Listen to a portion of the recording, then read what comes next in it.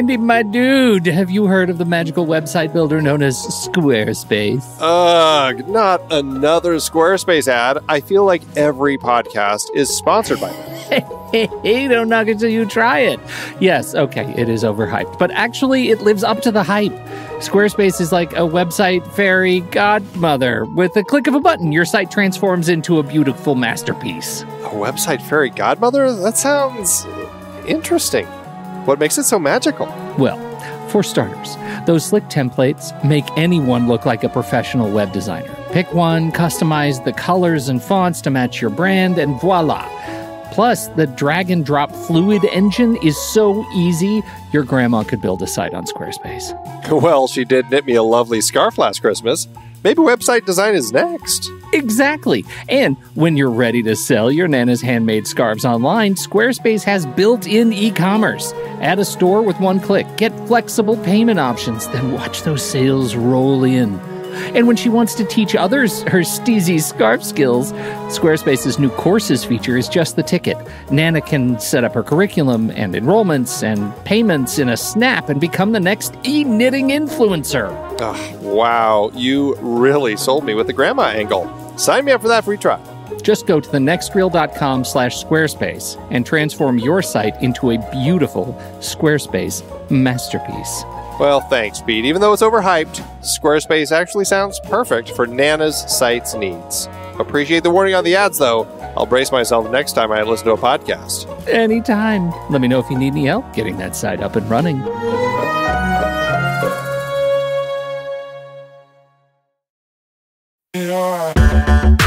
Andy, can you believe we've almost hit 700 episodes of The Next Reel? I know, it's crazy. And with all the other episodes in our family of podcasts, we are well over 1,200 episodes of movie conversation. It's really pretty amazing that we've gotten to have these in-depth movie chats every week for over a decade now. And we couldn't have done it without our loyal community of film fans. Their support over the years has meant so much. For sure. That reminds me, we should give the merch store a shout out. Buying shirts from thenextreel.com/merch is a great way listeners can continue to support the show. Plus, they get to sport our great designs. Absolutely. I think sometimes folks forget we have a variety of shirts, mugs, phone cases, and more available. In fact, a great place to start is with a shirt sporting the Next Reel's logo. We also have that classic Fast Times Spicoli Surf School tee, or the weirdly popular Rusty's European Tour shirt. The one from National Lampoon's European Vacation. Why is that so popular?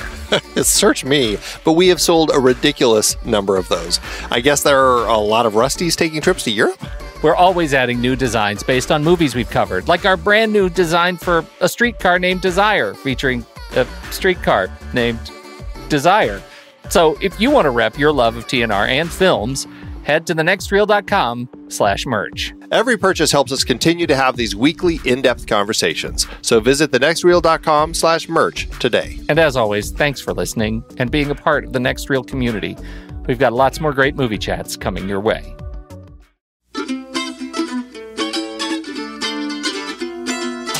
This is The Next Reel, everybody. I'm Pete Wright, and that over there is Andy Nelson. Hey, hey, hey. And we spoil movies. Tonight on the show, back to Chile, brightening our experience from last week with Revolution and a trip to the morgue in Pablo Larraín's Post Mortem.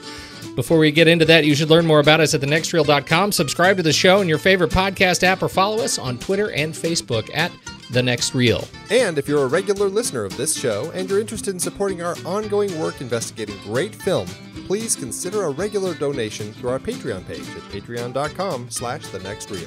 We got a blot spot, friend of the show, Ben Lott, writes in with his rebound of Tony Manero. Oh dear, Andy. Oh dear. That's right. He says, every aspect of Tony Manero failed for me. It didn't tell a compelling story. It had an undesirable cast of characters that I didn't want to spend any time with. It had bland or downright non-acting. Even the cinematography was terrible. After watching this movie, I felt like I needed to take a shower. It was so unpleasant and upsetting. I can't fathom why anyone would want to see Tony Manero. But if it sounds interesting to you, then by all means enjoy it. I will gladly never sit through it again. Your rank 299, my rank 298. Although he still hasn't ranked certain women. Looks good on you, though. Yeah, dear. we should add this has been dramatically cut for broadcast purposes. Yes. Patreon subscribers in the Slack group, you can go into the Blotspot channel and see the entire unedited director's cut of the Blotspot. It is delightful. Thank you, Ben. Okay, trailers. It's time, Andy. Let's do trailers.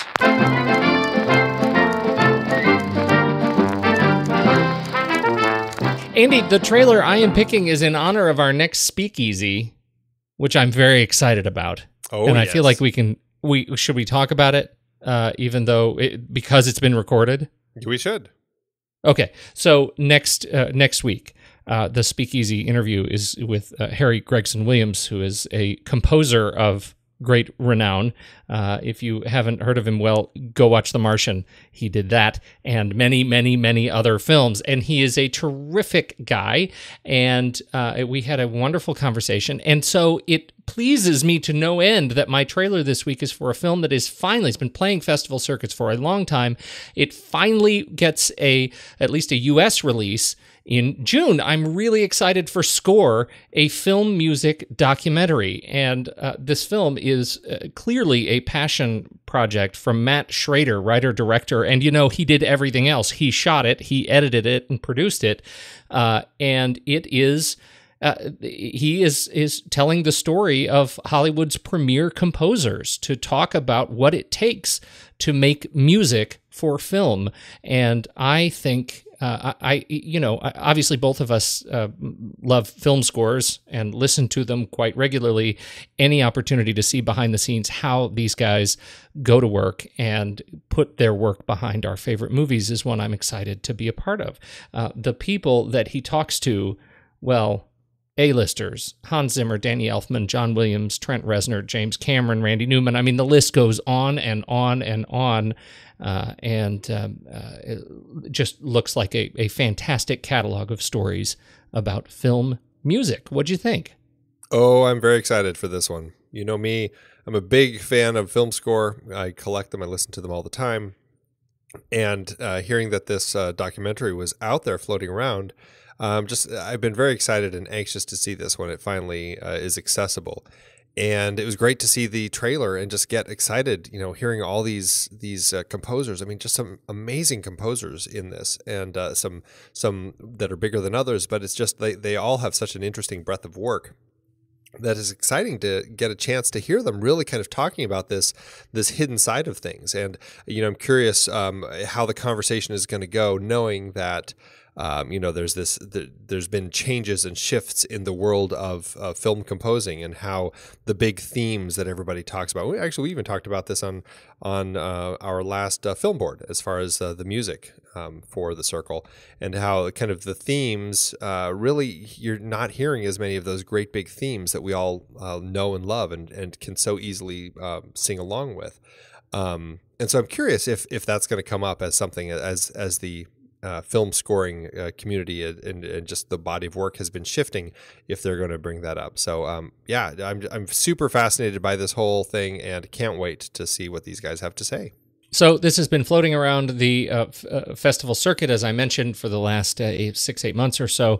We've got a Canadian and U.S. release simultaneously, June 16th, 2017. So watch your local multiplex. No international dates as of yet. Well, Pete, you know me. I'm picking stuff that's going to scare you and probably JJ. Oh, good grief. That's right. It's funny. I was very excited because I wanted to see this movie. It Comes at Night, written and directed by Trey Edward Schultz. But what's funny about it is it's actually being distributed by A24. And I am finding now that there are a select few kind of indie distribution companies out there that when I see a new trailer or something listed that they're going to release, it already has piqued my curiosity, because I have found that these companies have really worked hard at finding unique materials to release, and it gets me very excited. And so I've started tracking them. And this, I saw the A24 logo on the trailer on YouTube, and I instantly knew I wanted to watch the trailer and potentially talk about it. So this is It Comes at Night, a really creepy-looking film, like I said, written and directed by Trey Edward Schultz. The plot on IMDb says, secure within a desolate home as an unnatural threat terrorizes the world, a man has established a tenuous domestic order with his wife and son, but this will soon be put to the test when a desperate young family arrives seeking refuge. It's got Joel Edgerton in it as the man trying to keep his family safe, and then you have an interesting other cast of people who kind of are in this world, and you don't know what is outside that red door, and they come at night, and you just don't know what they are, but it's super creepy. And when they go and they see that the red door is accidentally open, and they don't know how it got open, bad things start happening, and it just really kind of scares the pants off of me. And I loved watching this trailer, and got very excited. So, what do you think of it? I was doing okay, and I have to tell you, Andy, I have really invested some time into Letterboxd, really going back and starting to catalog all the movies that I've watched. And I've been very surprised at just how many horror movies I've actually seen, because I talk a big game like I skip them because I don't like them. But it turns out that's actually not based in fact. I've seen a lot of horror movies, and I have this real visceral sense that I don't like them all that much. But I was excited about this trailer. First of all, because I knew when I saw it that you were going to pick it. Then I started watching it, and I was fine. I was fine with the creepy stuff. And then she kissed him. She kissed him, Andy. There was the kiss. Yes. Where she was over on top of him in bed and kissed him, and then she spit up on his face. The black goo pours out of her face. Oh, God, Andy, I have no patience for the black goo in the kiss. That is nasty, man. That is not cool. Oh, that fantastic. Is a trailer foul. I loved it. God. Although, when I saw that, I will say the first thing that came to my mind was, oh, should they have shown that, or is that a little bit of a spoiler? I felt like it might have been potentially a spoiler that they put it in there, but I still enjoyed it. Well,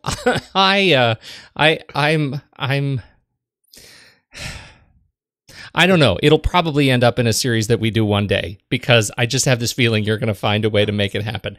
Maybe it won't be this year. Maybe it'll be 2 or 3 years down the road. We'll probably end up talking to this movie. I will probably see it. Okay, Trey Edward Schultz, I'm watching you, man. That's right. Let's see how it goes. Well, Pete, it does come at night. This movie's going to open here in the U.S. and Canada June 9th this year, and then Netherlands the 15th, France the 21st, Australia and New Zealand June 25th. That's all the release dates at this time. I'll have the Peking duck. I'll pretend I'm eating that son of a bitch.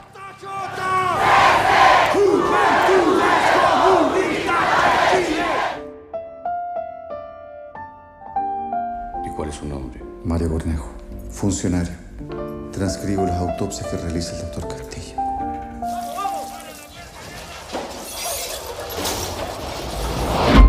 Post Mortem, Andy, 2010's Post Mortem. This is director Pablo Larraín's second in his Unintentional trilogy of the story of Chile and political struggles therein.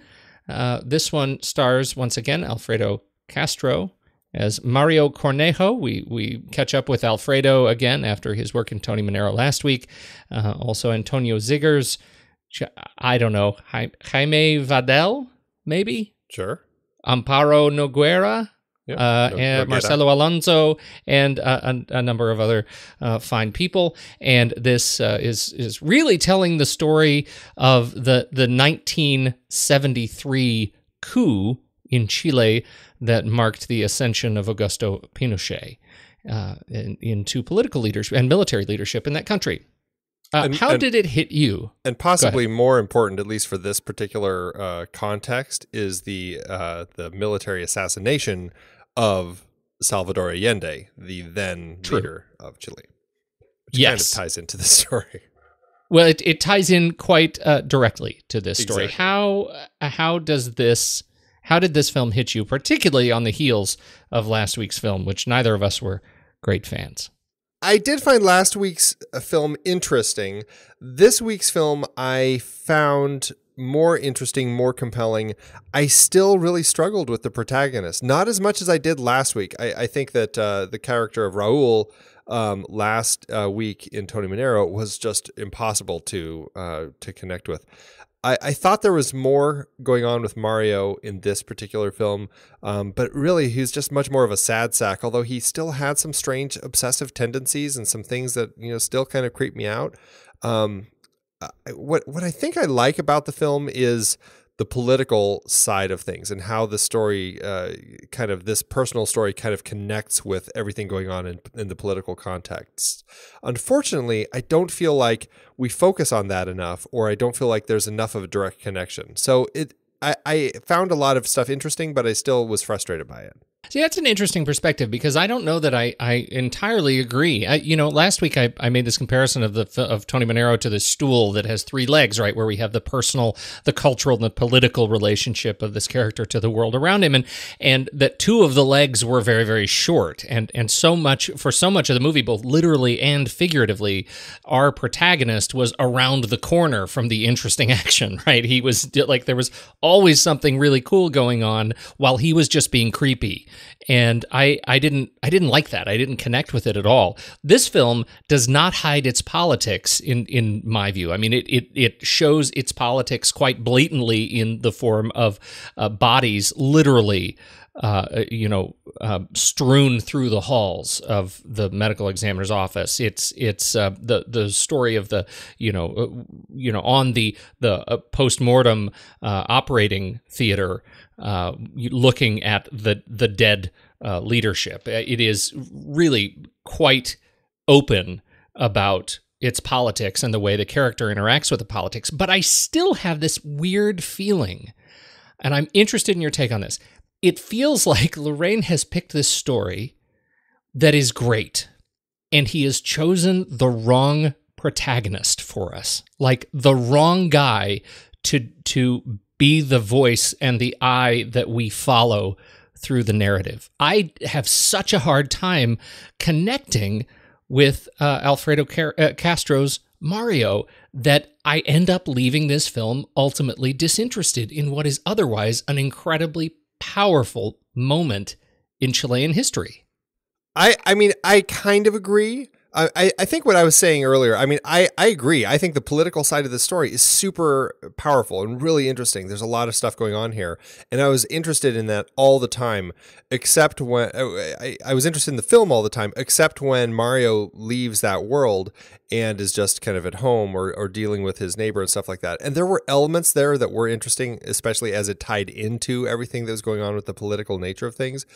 But yeah, I think that he's a very difficult protagonist, a very difficult character to connect with. And again, kind of like last week, I don't necessarily need a character who is, going to be like his coworker. I mean, there's definitely something interesting going on with Sandra and her, the way that she's coping with this work that they have to do with tracking all these bodies and everything, and how she inevitably has this big breakdown.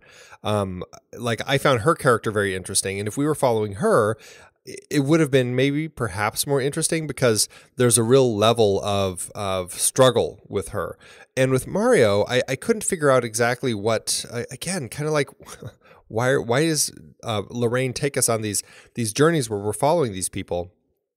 I couldn't quite pinpoint what it was about Mario that he was drawn to tell the story through his eyes. Mario is kind of a difficult character, very quiet character. I mean, he's the, I don't know what you'd call him, the scribe for the mortician. He kind of writes everything down that like the transcriptionist. Yeah, that he's kind of saying. And I liked the kind of the portrayal. I liked just how everybody was gray and they all looked dead themselves. I liked a lot of that stuff, but it was something about just following this character that I never could really understand, that did make it difficult. So, I kind of agree with you. That make sense? That's really glowing testimony, Andy. I kind of agree with you too. I to your point, where I violently agree with you. I think both Sandra, in terms of being in the medical examiner's office, Sandra would have been a much more interesting and dynamic character to follow because she appeared to have much more at stake. Right, her emotional connection with her work, the passion that she felt when they discovered that there was a body that was in there that was supposed to be dead but wasn't dead, so she healed that person and then found them dead again. I mean, you get a connection to the medicine and her work in healing that we don't have at all in Mario's character. Like, he is a non-participant in the medical part, and he can't type, and it's just, there's all this weird stuff. I would also say that Dr. Castillo would have been an interesting character to follow as a protagonist. He's older. He is clearly being manipulated in some way, shape, or form by the military,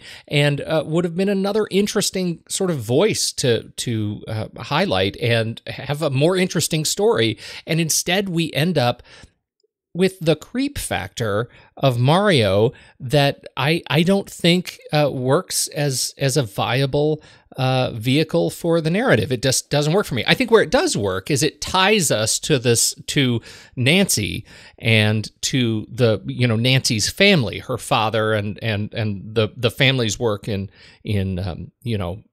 fighting the government and the rising Pinochet military efforts. So that is that's sort of the functional, the practical tie between these two stories that Mario does for us.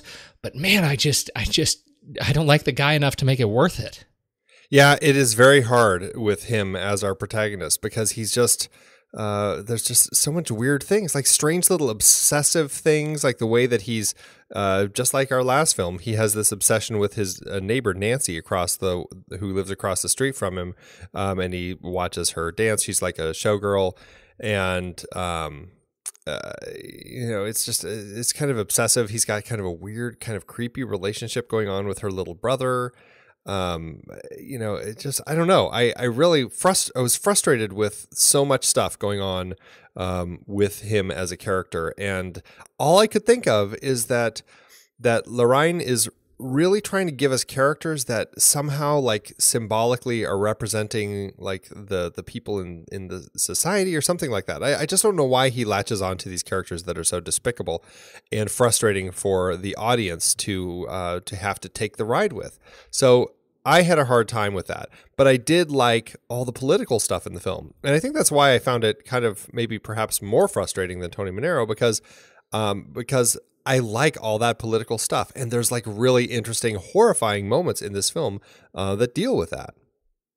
And I think, isn't it maybe that, and maybe this is just our tastes, or maybe just the execution of this film in particular, but I find when we're dealing with a film like this, telling a true story, that Larraín's take on it is just too far removed from the story itself. Right? If you're going to take on this period in history, I would prefer you just take on this period of history and not do it through narrative sleight of hand. And I feel like that's what this film is ultimately doing. And I was more frustrated than I expected.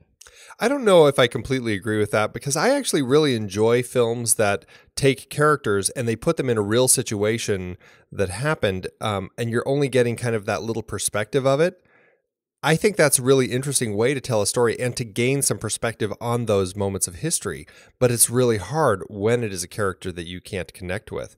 The weird thing is that I found out that this character that Mario, that Alfredo is playing, is based on a real person. So I was like, well, maybe that's why he chose to follow Mario, because there's this real mortician and there was something going on with him. Like, now I'm wondering, who is this Mario Cornejo? And what is his story? Like, did he really, lock some people in a room and kill them? Did he grow up to be obsessed with Tony Manero? Like, what's his real story? Well, isn't that an interesting thing too? Because we know that he's a real person. The last, we'll talk about obviously the last shot. Maybe we should just spill it. But that's the story I found myself more interested in than the story that I just seen. Right? What was this guy doing in that last shot, and how did that end? And I found it incredibly frustrating. Yeah, it's I was curious what it was saying politically. Like, is this a person who, because there's the other moment when he is listening to the doctor reading or kind of describing the body of Salvador Allende, the now deceased leader of Chile. And at the very end of that description, he has like a little smile on his face. Like, is there like some strange thrill he gets from seeing the leader of the country dead? Like, he doesn't seem politically active at all. Like, they run into that demonstration. He's like, oh God, they're blocking the road. Like, that's all he seems to care about. But then there's I couldn't tell smile. if he didn't care about it. I didn't know if he didn't care about it or if he was just not in favor of the communist youth, uprising. Yeah, which is possible. I mean, maybe he was not an Allende supporter, and he was happy that Pinochet took over. Right. And I mean, that's entirely possible. And so he was kind of supportive. I mean, he is the one who is saying, when he's arguing with Sandra, Sandra is saying he was killed. He's saying he killed himself. He was killed. He killed himself. Yeah. He's the one saying, no, it was a suicide. He didn't, our new government didn't kill him. So perhaps he really is. And then knowing, as fascinated as he is with Nancy and as much as he wants to get in her pants, he uses it as an opportunity to kill her because she's sleeping with the enemy, so to speak. So right. And this gets to his political stance. Right. I mean, and this gets to the cultural oppression that occurs, right? I mean, as a result of the increasing conservatism, and you can kind of get this feeling that maybe he was making much more of a cultural statement that what she did was just morally wrong, and this was his action to right that wrong. And clearly, Pinochet, he did the same thing. I mean, and I was just reading up a little bit. I know very little about Pinochet, but reading up a little bit on Wikipedia and, assorted sources, that various investigations have identified the murder of 1,200 to 3,200 people, with up to 80,000 people forcibly interned and as many as 30,000 tortured. I mean, this was a guy who's willing to do whatever he could in a dictatorship to maintain rule. And as a result, the economic inequality that resulted was dramatic, and so I feel like that is much more of a representation of who Mario ended up being. I mean, that was my take on him as a person. Yeah, well, it makes sense, and it's interesting, and I kind of like that. Then the way that he ends up ending the film, there's some strength to it. I just wish that Larraín gave me a likable protagonist, and a protagonist with I think more layers. Right. This was I felt like that you didn't have to dig too far to see who this guy was. Yeah, that was and there were other characters that I was more interested in. In terms of direction, how do you think he ended up doing, Larraín, compared to Manero? Do you see evolution of his directing strokes? Well, it's an interesting shift, because he certainly went from a much more lively film, and now looking at these two films side by side, it's interesting to see. Okay, Tony Manero. I mean, everything was moving. There was a lot of stuff going on. I mean, it was about the disco era. It was about, this character who is obsessed with Tony Manero, the character in Saturday Night Fever. And so everything was moving and running, and there was so much energy. This film was about morticians and kind of looking at these dead bodies. There was so much stillness in this film, and it just sat there. And I mean, it was kind of, a little difficult to watch because there was just so little motion at times, and you'd be staring at something for quite a long time.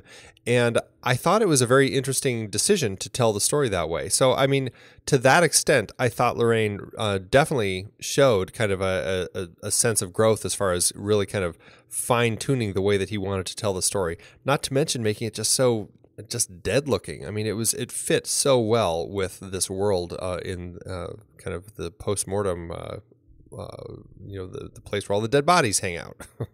the morgue? The morgue. No, I was just going to say, it just seems like so much more than the morgue, because it's like, just everything is death right now at this particular time in history in this place. So it was interesting too. I couldn't help but think, and I know I'm probably fishing for a direct cultural reference here, but I couldn't help but think of Tony Manero. The influence of American pop culture and media on Tony Manero is pretty dramatic, right? It's overt. The whole thing is about an American cultural icon in Tony Manero, the character from Saturday Night Fever. And so everything is very vibrant in its sort of, disco, a celebration of American stuff. And in this movie, that feeling for me was turned on its ear, knowing that the 73 coup is largely explained by the American CIA's involvement, subversive involvement in overturning the Allende government.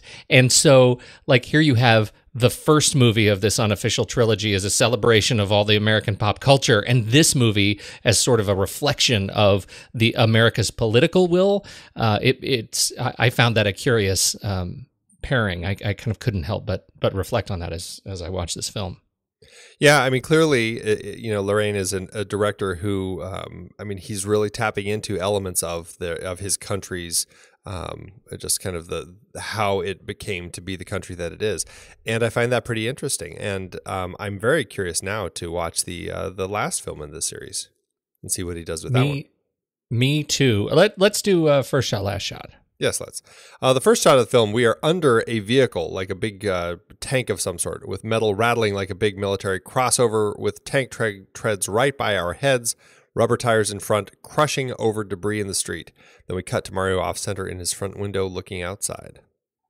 And the last shot, so the second to last shot is Nancy, and she is strangely masturbating Mario in the alley. And as she finishes, she tells him to bring her cigarettes. We're in the back of his head, and it's kind of a torso shot. And she steps back into this hole where she is hiding with her paramour.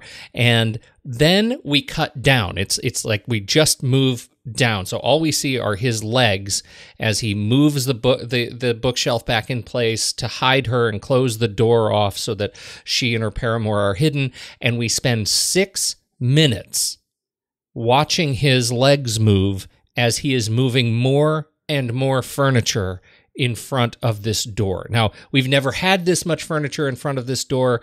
It has always been just to hide them, but they have been able to get out, and this ostensibly is his effort to end their lives, trap them in there, and make sure that they can't get out. Really creepy. Yeah. It's a kind of horrifying take on, I guess, just how political situations like this can turn people. And I think that he was so infatuated with Nancy that he didn't care that she was, kind of the communist persuasion. But clearly, this last moment kind of is the last straw for him, and he just kind of flips a switch and just it's pretty horrifying just watching that last shot. I mean, it's very long as he just kind of piles stuff in front of the door. And I guess that's the connection is, it starts with the military takeover. We see the military coming in, and it starts on a very big scale and it ends on a very small scale. It's like the ending on the personal reflection of what is happening within the country. Yeah, and I think also, it really cements our impression as an audience of his adaptation to the world around him. And I think that's kind of an important angle that the more we sort of talk about it, him as somebody who's sort of drunk the Kool-Aid and is willing to do this kind of a thing and stand in both moral and, as you say, political judgment at once is fascinating to me. Casting by Paula Leoncini and of course Alfredo Castro back as Mario. We agree he's creepy and not all that likable. What are your high points of his performance here? I still think that he's a great actor because it's a very different character from Tony Manero or from Raul in Tony Manero, and I really enjoy what he's bringing to the table here as an actor. I think he's got some great moments of stillness, and I felt like there was a lot kind of going on, and I found him very interesting to watch in this particular film. And just there's one thing that kind of confused me with him, and it was the moment where he and maybe it's just because I can't quite figure out exactly what Larraín was saying as far as what his character, what he's supporting. But when he finds the guy who is alive, he gets Sandra, and they save this person. They sneak this person who has been shot by the military and is in their morgue as a body they're supposed to count, and they take this body secretly over to the hospital, like through the door into the hospital, so that the person can get taken care of. If what Larraín is saying is that this character is really kind of on the side of the new dictatorship taking over and wants to see Pinochet in power, what is he saying by having him save this person? Yeah, that's interesting. It's sort of counter to my point too, of him being disconnected from medicine, because the one case that you could make is that, he sees somebody who's injured rather than dead. Part of his job as somebody who works in a hospital is to save those who are injured and not dead, Right. And so that's it, insofar as it could have been a reflexive response based on his job. I don't know.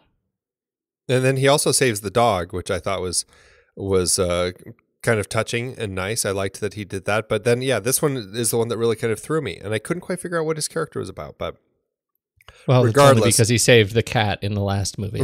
I know. But regardless, I did like Alfredo in this. I liked Alfredo too. I don't know what the deal is with all of the creepy masturbation. I don't either. It's weird. Have you seen Jackie?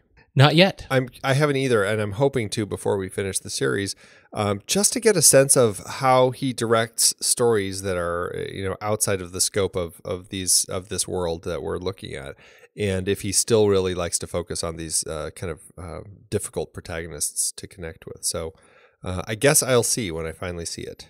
Wait till you see what Jackie does in the White House, in other words. Exactly. Is that what you're saying? Well, yeah, where does he go with that? We've talked about Nancy a little bit. Antonia Zegers plays Nancy Puelma, and she is the object of Mario's obsession. There were some really interesting moments between these two characters, and it just seemed like there was an emotional connection between the two of them, and neither of them could exactly let it go. The one that really stuck with me is when she starts breaking down and crying, and then he's breaking down and crying, and it was like this really kind of difficult to watch emotional breakdown of the two of them. Then all of a sudden they're having sex, and from this very kind of close point of view of him kind of watching her, and then all of a sudden they're walking, and it's completely silent of them walking, and then they're sitting down and they're eating. Some strange ways to kind of tell their story, but I think it was one of those things where I found them interesting, and like there was this odd need for them to be together, or at least for her to be with him, even if it was just in silence. With him, I think it was more just like he was kind of obsessed and really wanted her, but she had a personality. There's something about Nancy that did draw me in. Well, I think for me, it was her opening. The first scene that we see her when she's talking, and she's sort of defending her position at the show with the guy who runs the theater was particularly compelling to me. I thought that was a really great sort of defense of who she is as somebody who is aging, and he's saying you're too skinny and you're fired, and she says you need me, like that. She comes off with a sense of sort of confidence and awareness in the world that was a really compelling personality. I wanted to see more. It was a great sort of bit of on-screen charisma that didn't necessarily last, and was, I think, underplayed to my eye over the course of the end of the film. The more she fell out of favor with him, and probably intentionally so. She fell out of favor with me. Like, she was just on screen less. She was less interesting to look at. Then she starts, it's clear that she's sleeping around with other men, and that charisma kind of evaporates. I thought that was an interesting transformation.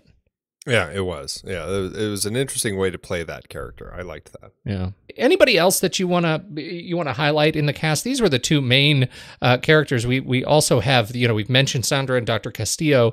I think Sandra was the one that I called out as the person I would have rather seen as the perspective character for this film. Yeah, Amparo Noguera, she was in Tony Manero as his, I guess, love interest in that particular film. And I found her compelling there. I liked seeing them on screen together. She's really compelling here, and especially, again, with her quietness. I mean, it's just, this world in the morgue is such a quiet world, and she's so still, and she's so emotionless. And but then she has this breakdown when she does discover the body of the person she saved, not just that body, but also the body of the nurse that she had turned that person over to. And she has this breakdown and is like shouting at the military, and is just horrified by everything that is happening in that moment. That really was kind of the powerful moment of this film for me. Aside from seeing the truck after truck of all these dead bodies coming in, which was pretty awful, but really just watching her break down in this realization of what's happening in her world, that to me said so much about this film. Totally. And were you not sure that Captain Montez was going to shoot her? No, I was completely convinced that was what was about to happen. Isn't that an interesting thing? Like, I was too. I was sure that he was going to shoot her standing in the corner in a sea of bodies. Like, they're already there with all the dead bodies.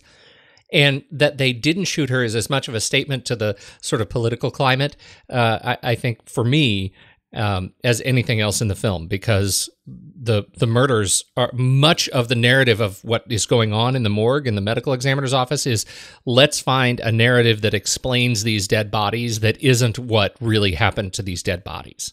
Right. And so, of course, they wouldn't shoot her in front of other people, that it would have to happen somewhere else. And so that was so dark, but you're right. Her performance there was great. And you've already mentioned the he killed himself. No, he was killed. The way that was shot with their faces so close to one another, looking at each other. This is Mario and Sandra. It just gave me chills. I thought that was beautifully illustrated on screen. Yeah, and speaking to that point, I mean, the film was shot by Sergio Armstrong again, just like Tony Manero. And I really, I dug this really kind of grim, gross, gray world that they created here. And I thought the cinematography and the stillness was such a nice difference from what we saw last time. I really appreciated what they did here, including that conversation, the way they shot that. Talk about, okay, so there are a couple things to talk about with Armstrong's work here. The first is, what is up with that aspect ratio? Oh, isn't it crazy? It's like super wide. Man, it is super wide. It was shot at 2.66 to 1. It looks squished. It looks squeezed. And in fact, it looks so squeezed in parts. You mentioned this, when they have sex, then they go walking, then they come back and eat and weep. And when they're crying, both of them spend much of their crying with their faces out of frame. And it's very strange. The camera doesn't follow them as they weep and their heads nod down toward the table. And so you're looking just at the tops of their heads, alternating kind of as they're gasping for air and sobbing. And I found that really distracting. And so this is one of those examples where I was super pushed out of my comfort zone. I did not like it. And over the course of the film, I found myself kind of reconnecting to elements of the story in a new way. And I wrapped up my experience with this film really liking it. Like, I thought that was very cool. Almost looking at the film as a panorama more than just a, standard frame. Yeah, Time Out actually said the film had humorously unconventional framings, expressively washed-out color tones, and mysterious low-key performances that bring together human comedy and historical tragedy to unique and surprisingly emotional effect. And that's, I think, what it did for me, too. And it was weird because I also, just like you, I found some of it so kind of just off-putting, the way that they kind of framed things and held on things, and it was so strange sometimes. But by the time I got to the end, like we're just staring at his feet as he's moving all this furniture, I'm like, I mean, it was really fascinating. I found it kind of compelling to watch because it's this world where everything is like topsy-turvy all of a sudden and upside down. And I'm like, hey, it actually really kind of ended up working for me at the end. It's hypnotic, right? Yeah. When it starts, I'm thinking these people are ridiculous. Why aren't they following the subject? Why are they letting them fall out of frame? Why would they possibly choose to do this? They're being said, this is lazy filmmaking. This is lazy camera. And then at the end, I'm thinking this is really hypnotic. Watching his legs, I am not crazy about the 6 minutes. I think that was a weird choice, to Larraín and his editor. Love that. Andrea Cignoli. I just ran out of patience for it. I mean, I think we could have done this in 3, maybe 2 minutes. I got it. I just felt like I was like, it was one of those things where I was like, wow, this is going on forever. And then it started getting funny. I'm like, this is serious. Like, he is really, really unhappy with this woman. Did you notice, they I don't even think I need to watch it again. I don't think they pulled focus on that either. Like, as he is stacking things and moving closer and closer to the camera, I think his legs just go straight up out of focus. Like, it's a very strange choice over the course of an uncomfortably long time. It really was. Yeah. You want to talk about the lenses? Yeah, I found it interesting that they shot the film on Russian Lomo lenses, which were used in the 70s by filmmakers like Andrei Tarkovsky and other Russian filmmakers. The lenses were designed for 35 millimeter film, but Larraín and Armstrong shot this film on 16 millimeter.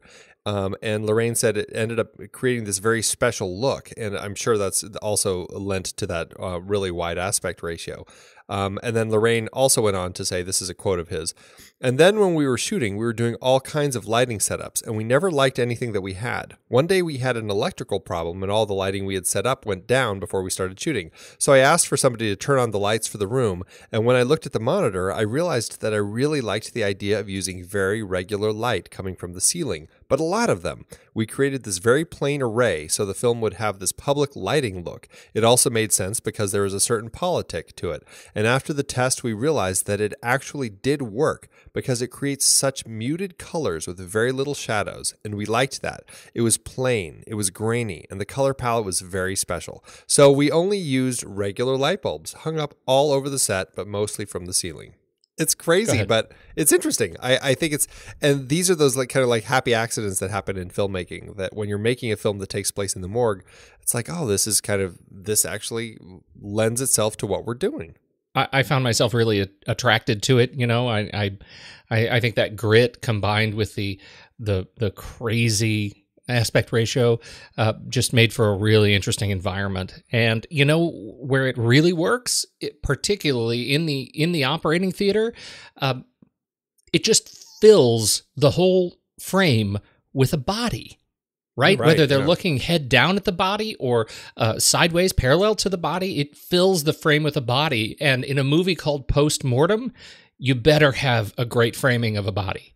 Right. And it just looks great. Yeah. I was really, in terms of Armstrong's work on this, I was, I felt like I was reserving judgment on what I thought of the camera work after Tony Manero, and I found myself really in favor of the choices that they made with this film. I thought it was really interesting to watch. Where else that framing works and just the look of the grit. We have a number of times where we jump back to the front of his house and his head is somewhere in the window looking outside. Right, there's this sort of peeping Tom kind of stalker thing that you've mentioned, and that's another opportunity where the frame looks so good. The yellow looks so grungy of the paint on the outside of his house. I thought it was just great.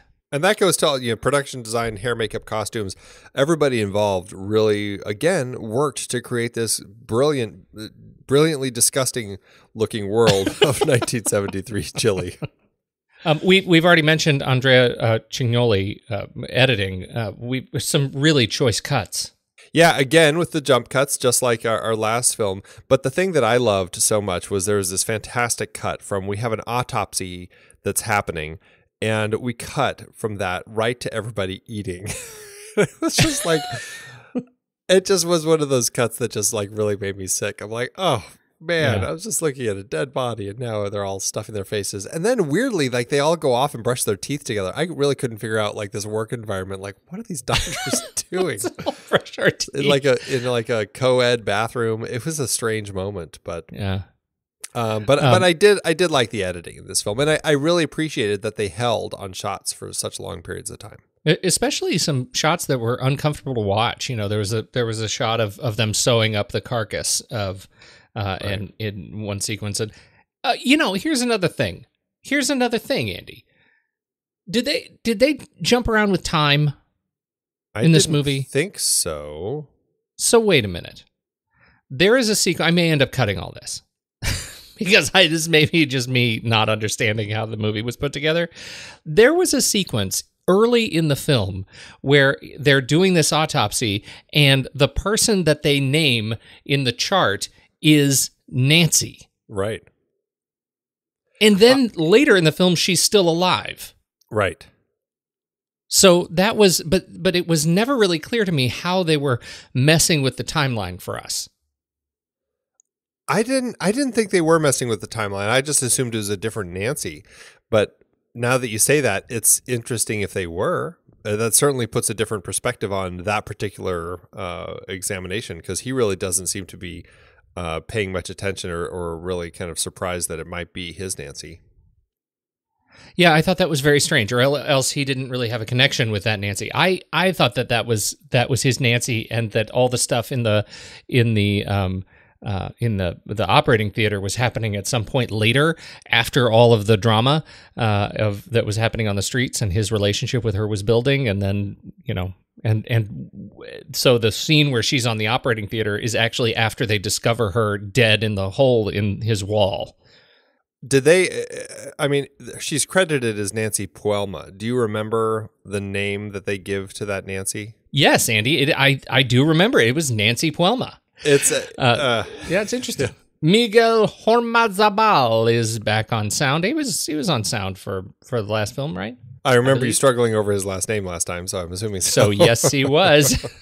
You know what I really enjoyed about this is the way that the sound kind of played off screen. There were a number of times where you had action happening off screen, of things happening in the political world, and we're just kind of focusing on Mario.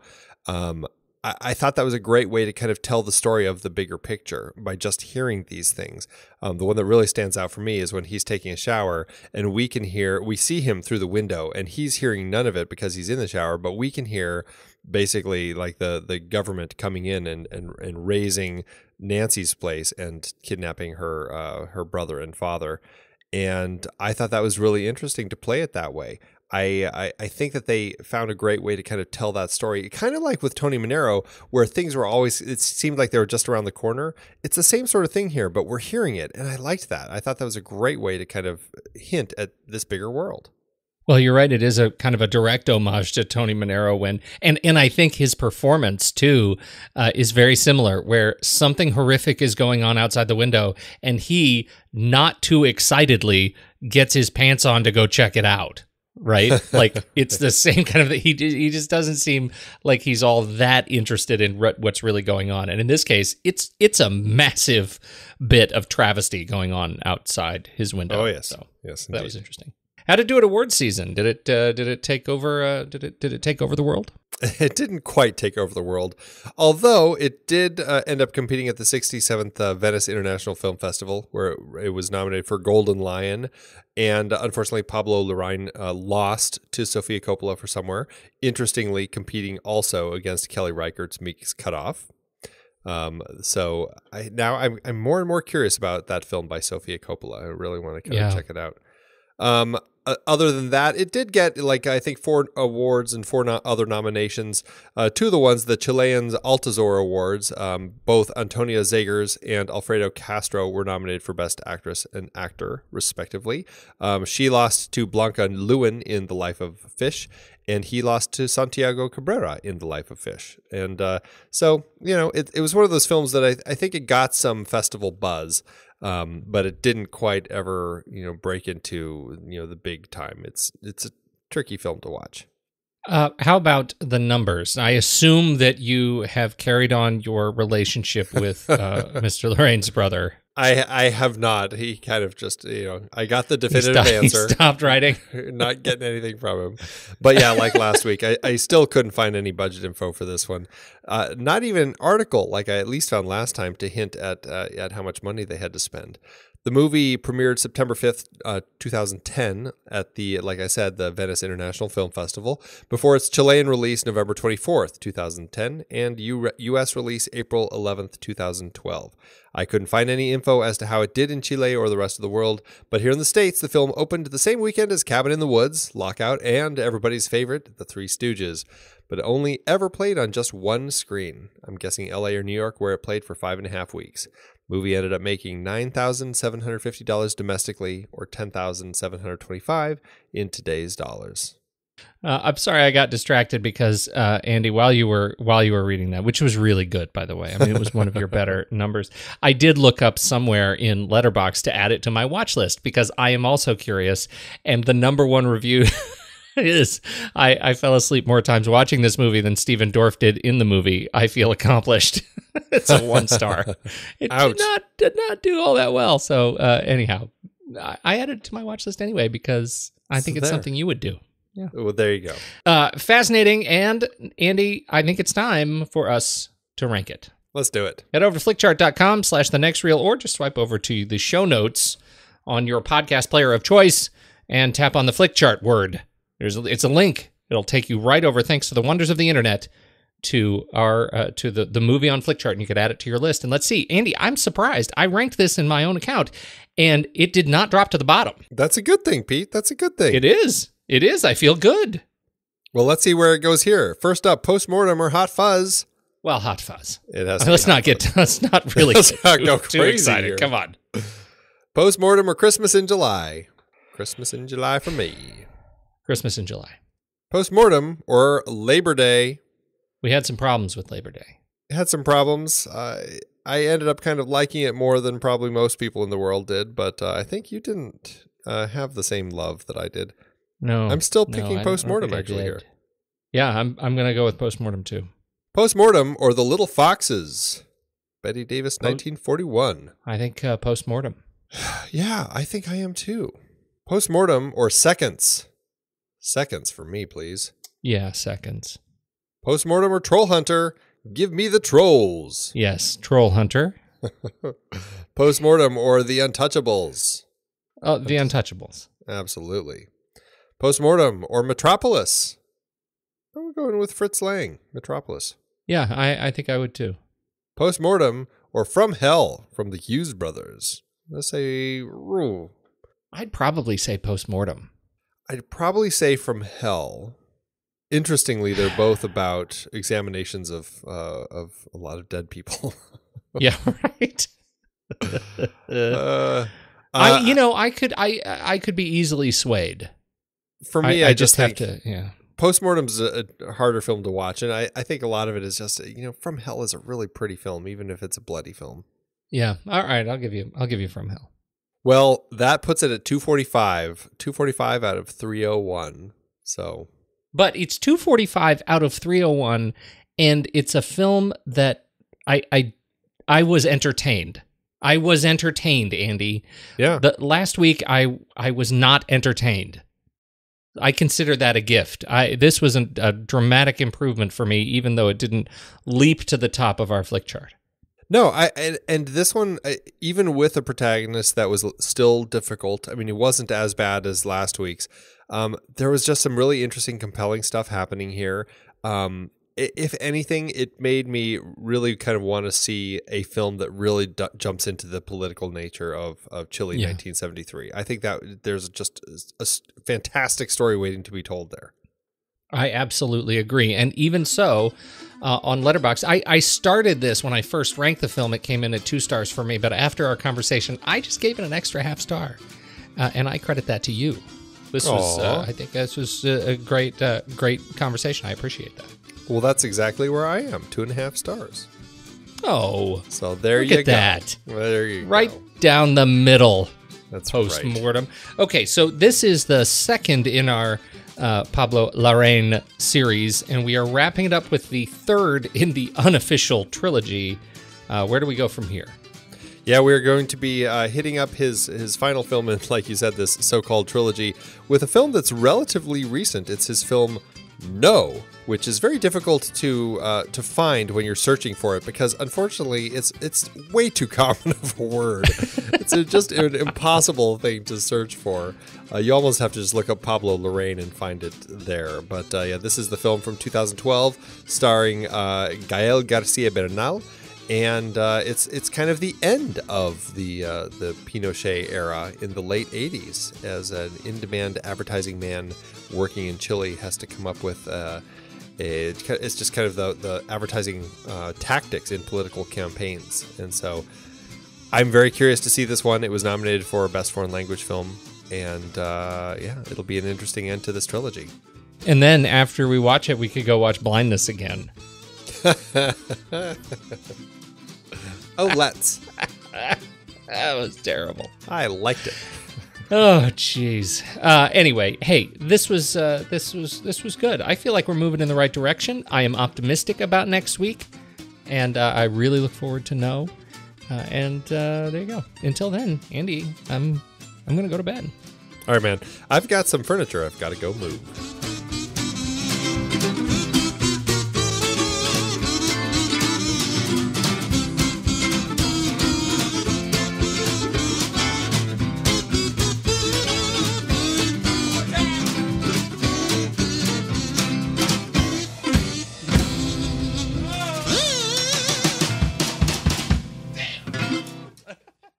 Amazon giveth, Andy. As Amazon always doeth. It does every week. It giveth something. And this week, there are not a lot of critical reviews of this film. Does that surprise you? There are not a lot of reviews, period, for this film. Well, that doesn't surprise me. It's kind of hard to come by, but we do have a couple. Why don't you, would you go first? Why don't you go first, and we'll move up from the bottom. Sounds good. I have a 2-star by Carrie B. Barad on September 21st, 2012. He says, an extremely slow subtitled film with time-consuming scenes of people staring, a man masturbating, neighbors crying, a man driving, and eggs sizzling in a skillet. Minimal dialogue adds to the tediousness. The context of the traumatic Chilean political upheaval and counter-revolution of 1973 is pretty interesting, as are the scenes pertaining to the ethics of mortuary science in wartime. Unfortunately, these get limited play in the overall narrative scheme. Unless you are particularly interested in movies that are more art than drama, you probably won't care for this one. Boy, he lays it out. Carrie lays it out. Pretty much. I've got a similar one from Andrew, who says 3 stars. He says, I'm missing something. I think I'm missing something. I get the feeling there's something deeper here I'm not getting, and maybe my detachment from the political aspects of this film are what is serving up my coldness toward the film. But despite certain obvious flaws, I just couldn't completely fall in line with this film. The atmosphere here is pretty entrancing. You can't look away, even if nothing is happening, and a lot of time it feels as though you're watching paint dry. The lighting here is an infectious mixture of grit and rawness. The closing scene is brilliant, simply brilliant, and it is in that closing moment that my doubts about the rest of the film start to fray. Maybe I am missing something, or maybe it is just one of those films that contain a really impressive and deeply unsettling scene and nothing else. I'm still not sure. Ooh. Yeah. Oh, he said it. Oh my. Thanks, Amazon. It is hard to believe that we have been having in-depth weekly conversations about movies since 2011. Oh, I know. You're telling me. Producing this show week after week requires a ton of work behind the scenes. If you'd like to help support our efforts, one easy way is by using our originals page when shopping for books and movies that we've covered. Just visit thenextreel.com/originals. Your purchases made through our links give us a small commission at no extra cost to you and allow us to keep having these great conversations. In Season 6, our Disease Films series had adaptations like The Omega Man, based on I Am Legend, The Andromeda Strain, Children of Men, and Blindness. I Am Legend is so much better than The Omega Man. What about the Will Smith version? Don't get me started.